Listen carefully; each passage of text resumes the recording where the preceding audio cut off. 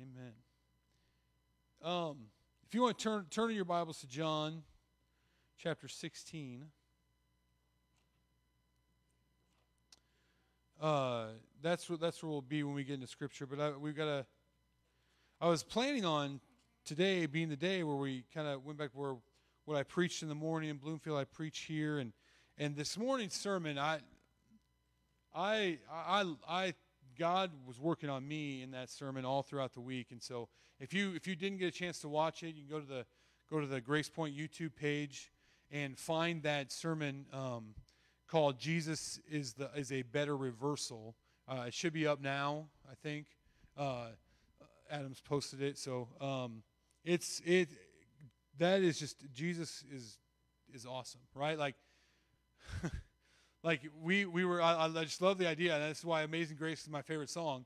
I once was lost, and now I'm found. Amen? Like, there's this reversal that Jesus does. As we're going through the book of Esther, Jesus, or God, in that sense of the Old Testament, he did a reversal. Haman was high and mighty, and he got arrogant and selfish, and he ended up dying, right? Being killed on the cross or on the pole that he had set up to kill Mordecai with.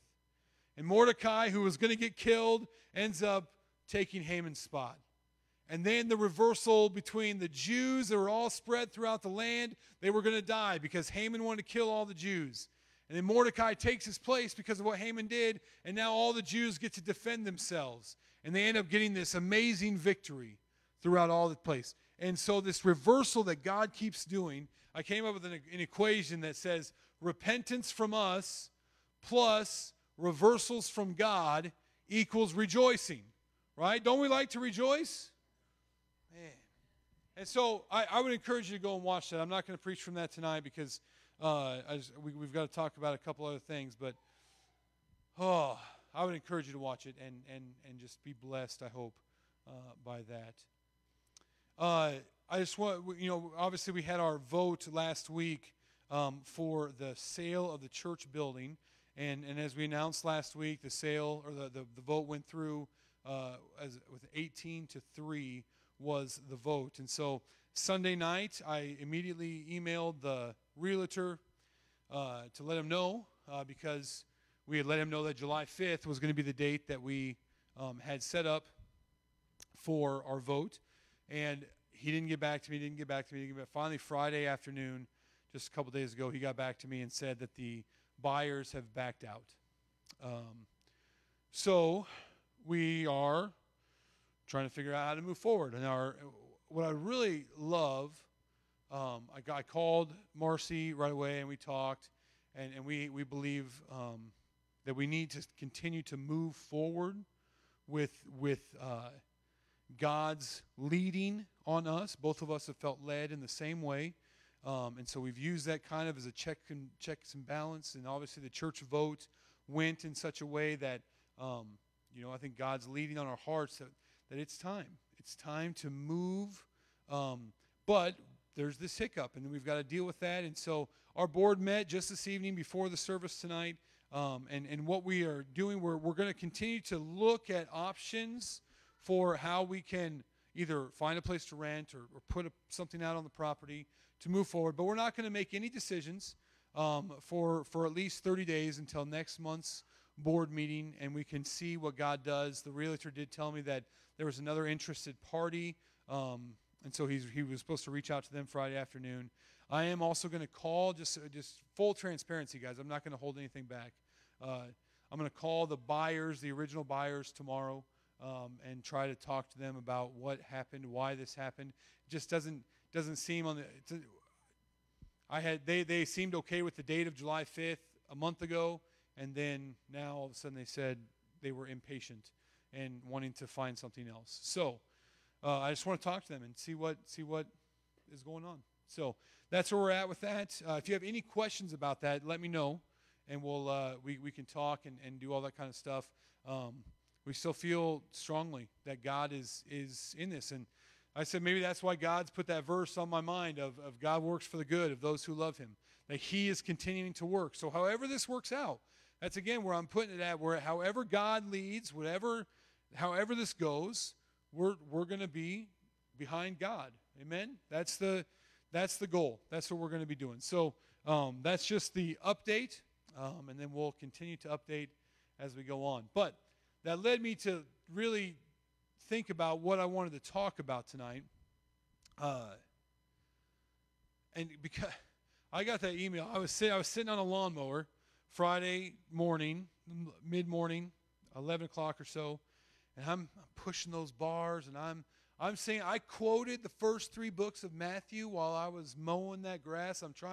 My goal this year in teen quizzing is to memorize all of the book of Matthew. So I've gotten through 3 books, 3 chapters so far. I was quoting Matthew's chapter 1, 2, and 3, and all of a sudden my phone, I felt it vibrate in my pocket, and I pulled it out, and I saw it was from the realtor, and I was excited. It's like, all right, here we go. And then it was like a gut punch. Right? You ever felt that? Like you're just totally excited for something. You're totally like, man, this is going to be awesome. And then, right? Like, I think I was just done. The rest, I was deflated. I still had to finish mowing. Have you seen how big that yard is out there in Bloomfield? If you've ever driven past that church, it's like 5 hours of mowing. I still had to finish that day. With this thought, I didn't quote Matthew. I should have kept quoting Matthew, and I didn't do it. No. But God brought this verse to my mind, and that's in John chapter 16, verse 33. And I want to back up. So Adam, I know Adam put that back up there, but I'm going to back up just a little bit to verse 29. John chapter 16, starting in verse 29. Then Jesus' disciples said, "Now you are speaking clearly and without figures of speech. Now we can see that you know all things and that you do not even need to have anyone ask you questions." Can we just stop right there for a second? How cool is that verse, right? To come to the realization that Jesus knows all things, and he does not even need to have anyone ask him questions. And yet we ask him questions all the time, right? We do. And like, if we would just trust what he's doing, we would be at so much peace. Isn't that the goal? Right? Peace. Like I think happiness is great. I think that comfort is great. But did you know, and I'm sure you do, because I'm sure you guys have experienced it at some point in your life, you can have peace even without happiness if it's in Jesus Christ. You can have peace even without comfort if it's in Jesus Christ. I tell Rachel all the time, because there's some certain TV shows, we like the police officer TV shows, and then they'll take someone hostage and they'll put them through torture, right? I would give up any information so fast, like if it's torture. But then I stop and think, like, I like to think that I'm a little tougher than that, but I probably am not. But if I had the peace of Jesus, there isn't anything we can't get through. If we have the peace of Jesus, we can say that last statement. This makes us believe that you came from God. Is there any greater authority on this earth? Is there any greater, like, anything than God? Like, that's what I wish that people that don't follow Jesus, that don't believe in God, that just get ridiculous in their understanding of what really is going on in the world, that if they would just stop and realize that there is a God who has dictated his word to us, and if we would follow that word, peace. And we would be able to settle in, and we'd be able to have a relationship with him that wasn't about fear, that wasn't about legalism, like, oh, I've got to do everything perfectly right or else he's not going to love me. We would be able to settle into a relationship with Jesus Christ, led by the Holy Spirit, that would then help us reach the world around us, because we aren't concerned about ourselves anymore. I think we don't reach the world around us because we care too much about our own stuff. We're too much into our own comforts. We're too much into our own pleasure. We're too much into our own whatever. And we can't focus on others when we're focused on ourselves. Can't happen. So we need to have a relationship with Jesus so we can get out of our own way. That sound okay? Easier said than done, I know. That was verse 30. Verse 31. Do you now believe? Jesus replied, a time is coming, and in fact has come, when you will be scattered, each to your own home. You will leave me all alone, yet I am not alone, for my Father is with me. And then Jesus says why he tells them this stuff. I have told you these things so that in me you have peace. In this world, you will have cake all the time. Right? That's not what it says? I'm going from memory. In this world, you will have F-250 quad pickup trucks. No, that's not right. In this world, your marriages will be perfect. No. I'm going to get there eventually. In this world, all of your children will know Jesus Christ from the day they're born to the day they die. Oh, man. In this world, you're going to have trouble. You're going to have trouble. You might not have trouble. No. You are going to have trouble. But, Rachel gets mad at me when I do this. I like big butts. And this is a really big butt. But take heart. I have overcome the world. Come on. Like that's, what do we have to fear? If we look back in the book of John, all the way back to when Jesus was asleep under the boat and the disciples woke him up, what do you have? He keeps telling them over and over. I think he's telling us over and over, what do you have to be afraid of? Why do you need to worry about those gut punches, right? Because they're going to happen. But take heart. I have overcome the world. We see that's great, Jesus, that's you. He says you can be on my team. We get to be on the team of Jesus who has overcome sin, death, hell, and the grave. And he is reigning in heaven with God, waiting for us. He's waiting for us. I heard a sermon just the other day that talked about the verse that says the Son of Man. So even implying there that Jesus is when he uses that title, Son of Man, he's relating to us in our humanity because he is the Son of God, but he's the Son of Man, and he relates to us in that position as the Son of Man. It says the Son of Man did not come to serve, he did not come to be served, but to serve, right? And I preached this one time, and I got a guy get mad at me because I said, Jesus didn't come for you to serve him. That's not why he came to earth. Jesus came to earth, and if you look at the original language, I don't have the notes in front of me, but it's the same word. I'm sorry, I'm just going to stop. But the word means waiting. The original Greek language. I have not come to be served, but I have come to wait on you. I have not come to be waited on, but to wait on you. I have not come to be helped, but to help you. I have not come to be whatever, but to serve you. How cool is that?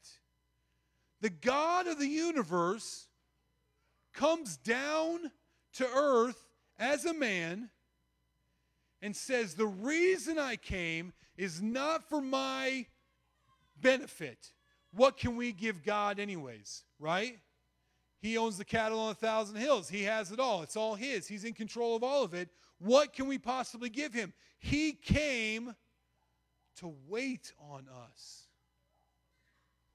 He's waiting for us to find the peace that comes through him and him alone. I think that's just an amazing passage. Take heart. I have overcome the world, and you can be on my team and overcome the world with me. That's pretty cool. Isaiah 41:10, Adam. Isaiah 41:10.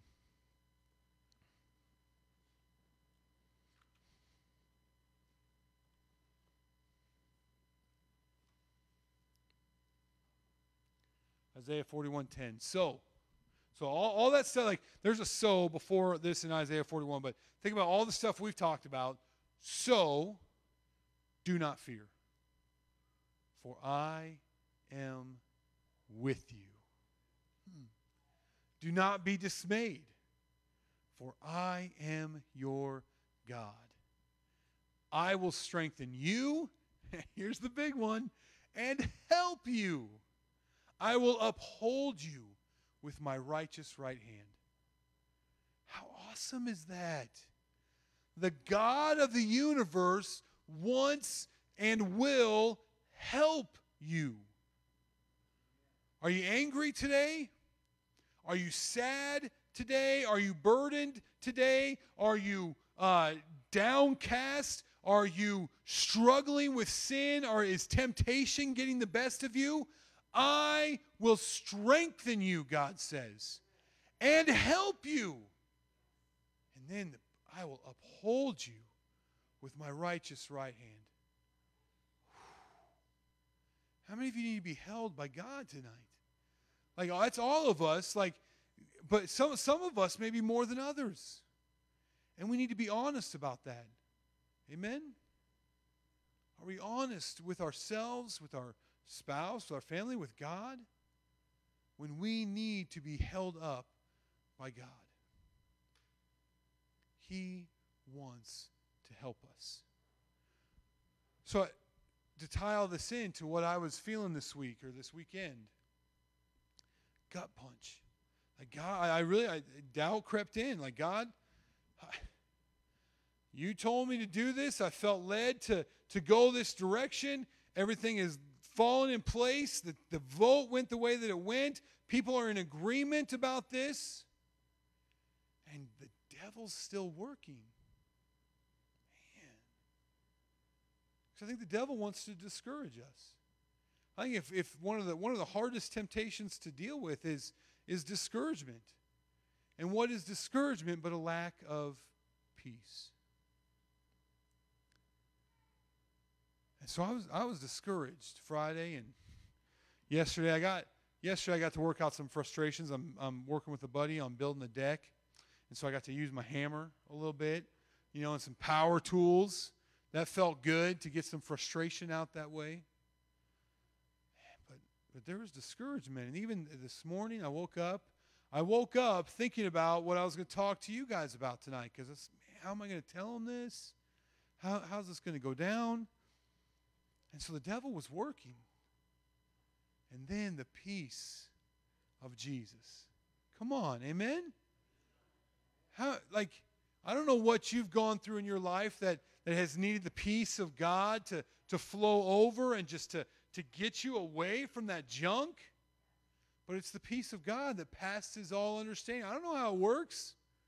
I don't know. It works. The peace of God, because we have a right relationship with him. That's why we've got to get to be able to sing, all that thrills my soul is Jesus. If I have nothing else but Jesus, my soul is still thrilled. And I don't know if we can say that all the time. Because, man, it's hot out there and I need my air conditioning, right? Man, I don't know if I could sing that song if it's 98 degrees in here right now. I'd like to think I could, and I hope that I would overcome, because God's going to strengthen me and help me, and He's going to uphold me with His righteous right hand. If I let Him. If I let Him. So I don't know where you're at tonight. I think that the church stuff, the sale of the building, what we're going to do next, we're just going to keep working as hard as we can towards what we feel God is leading us towards, and we'll keep updating as we go. Amen. What's that? Amen. I believe that. And here's the deal. I'm not too, and I want to make sure that I'm not too arrogant to think that maybe God's putting the brakes on a little bit, right? I don't want to be arrogant in this. So I want to make sure we continue to be prayerful. That's why I want to encourage you to come to women's Bible studies and pray together, men's Bible studies and prayer breakfasts and pray together. Continue to come. Like, I want to do some things where we walk the property out there, maybe even walk this property, and just continue to pray and to continue to ask God to lead us. Because here's what I believe.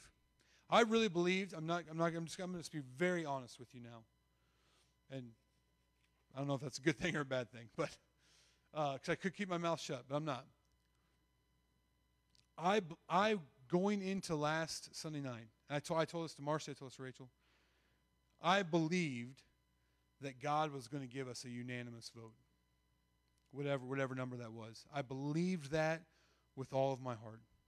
Or I'd say I believe that it could have happened. I really felt God leading that strongly, and that we were going to count the ballots. We were going to come out here and be like, praise God. Look what He has done in the hearts of our people. He has unified us through the power of the Holy Spirit. And it didn't happen. So maybe we're not ready.